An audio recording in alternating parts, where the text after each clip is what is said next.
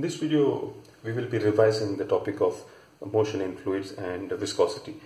I will quickly run through the important concepts related to these topics. We'll begin with the ideal fluid. You know that when we deal with motion in fluids, we are looking at ideal fluids. Ideal fluids are fluids which are incompressible and have no viscosity. That means there's no friction between the layers of liquid. So this is an assumption we are making: the liquids are incompressible and non-viscous. We also deal with streamline flow. Streamline flow is a flow in which the particles follow a fixed path. So a particle which enters a pipe, say for example, would follow a fixed definite path. So every particle which enters at a particular location in the pipe would follow a fixed path, which are known as streamlines. Secondly, the velocity at a given point is constant. The velocity at different points in the pipe may be different, but at a given point, every particle which comes has a fixed velocity. And thirdly, mass flow rate at all cross sections, at any cross section, is the same.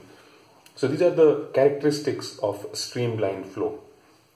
And based on this third characteristics of streamline flow, we get principle of continuity, which says that at any given cross section, the volume flow rate is the same. So A1 V1 is equal to A2 V2, where 1 is one cross section and 2 is another cross section, and A1 into V1, A is the cross sectional area of the pipe and V is the velocity of the liquid flow, and A1 into V1 will give you meters per second.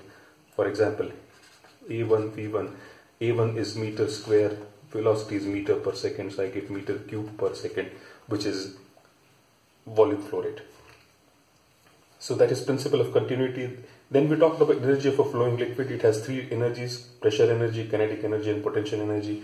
And these energies, pressure, kinetic, and potential, per unit volume are: pressure energy per unit volume is equal to the pressure of the liquid, Newton per meter square. Kinetic energy would be equal to half rho v square, and this is potential energy would be given by rho gh. All of them would have the same unit. For example, the unit would be, in this case, the pressure of the liquid, but the unit would be joule, because there is energy per unit volume. So this is how we get the energies per unit volume.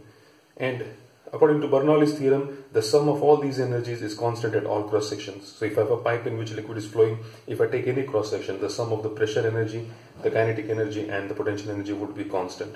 So basically this is the law of conservation of energy for flowing liquids. And if I divide this by rho g, if all these terms, these three terms are divided by rho g, I would get V by rho g, then I would get V square by 2g plus h. These are known as the heads. This is the pressure head, this is the velocity head, and this is the gravitational head. So this is the Bernoulli's theorem in the form of energy heads. Once again, continuing to look at Bernoulli's theorem, if the pipe is horizontal, that h would be constant at all locations, therefore rho gh term would be out of the equation, and therefore we will get P plus half rho v square is equal to constant. That is for a horizontal pipe. Next, we discussed liquid flow and how do we measure volume flow rate. And one of the devices which is used for measurement of flow rate is venturimeter, and this equation gives us the formula for finding out the liquid flow. In a venturimeter, you have a pipe which has whose diameter decreases.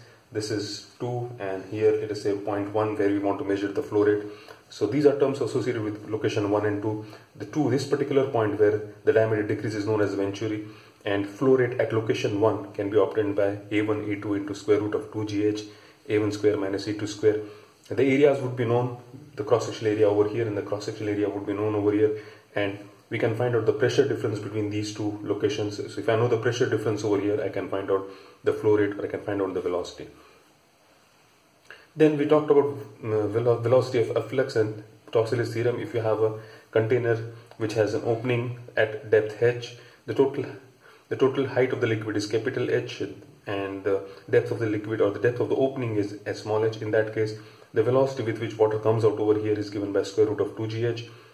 The range, the distance at which this water falls, is 2 into small h into h minus h, and this hx will be maximum when the opening is exactly at this middle of the depth of the liquid, the total height of the liquid. So if when h is equal to h by 2, we will get maximum range. Then we move on to viscosity. Viscosity is basically internal friction between layers of a liquid, and the viscous forces are given by eta A delta V by delta X. Eta is coefficient of viscosity, A is contact area. Here A is not the cross section area, is the surface contact area, and delta V by delta X is the velocity gradient. So if I have a pipeline, and this is, let's say this is a pipeline in which water is flowing, and if I take two successive layers, the change in velocity from V plus delta V, so the change in velocity is delta V, and this distance is delta X. So delta V by delta X is the velocity gradient. A is not the cross section area, is the surface area in contact. So I can draw the surface area over here in contact, and eta gives us the coefficient of viscosity. So this is how we can find out the viscous forces, or this could also be used to find out the coefficient of viscosity for a particular liquid. Units of coefficient of viscosity: kg meters per second, kg per meter per second, and the another unit is 1 decapoise, which is equal to same 1 kg meter per second, and 1 poise is 1 by 10 decapoise. So this is also something which maybe you will find useful while you are solving questions on viscosity.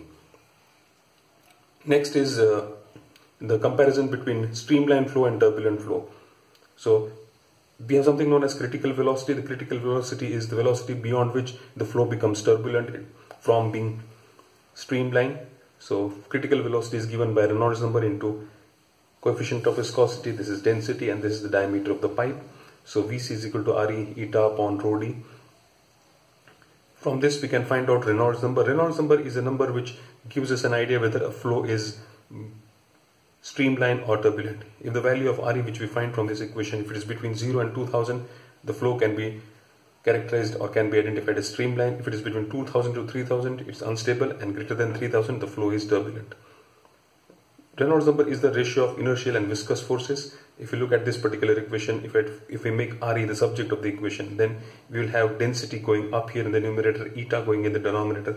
Now density is related to mass, and mass is related to inertia. So it is an indication of inertial forces, and eta goes in the denominator, and eta represents viscous forces. Thus Reynolds number is a ratio of inertial and viscous forces. Then we talked about Stokes' law. Stokes' law is for objects, spherical objects, which are falling down with terminal velocity in liquid. So let us say we have a container in which we have a liquid, and let us say a small spherical object is falling down in this with terminal velocity.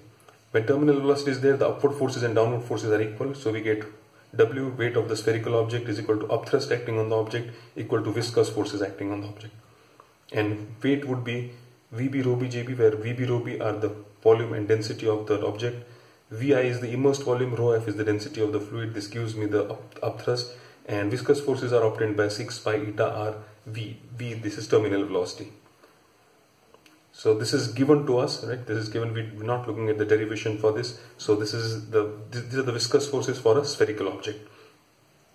And if for volume, if I use 4 upon 3 pi R cube, then I can get an equation for terminal velocity, which will be equal to 2 by 9 R square, density of body minus density of fluid into small g upon eta.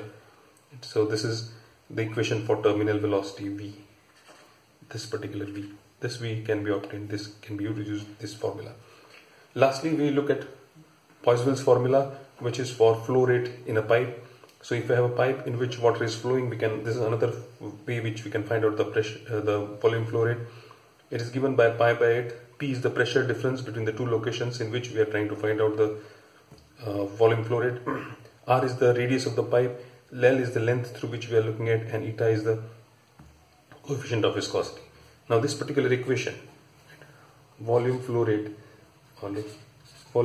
is equal to, can be written as P by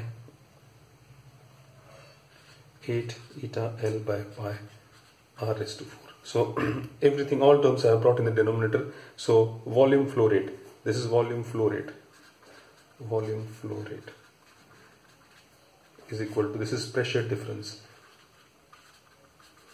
upon this term 8 eta L by pi R raised to the power 4. Now if you look at this equation, and if this equation looks very similar to the equation that we use in electricity, current flow rate or electron flow rate is equal to potential difference upon resistance. So this is pressure difference which is causing the water to, or the liquid to flow. This is the volume flow rate which is equivalent to current. So this particular term is equivalent to resistance, and therefore this 8 eta L by pi r raised to 4 is known as fluid resistance.